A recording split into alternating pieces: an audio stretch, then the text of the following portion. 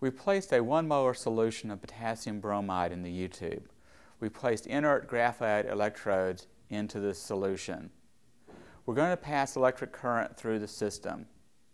At the cathode, the potassium ion is not easily reduced, so we reduce the water. As the water is reduced, we'll see hydrogen gas produced.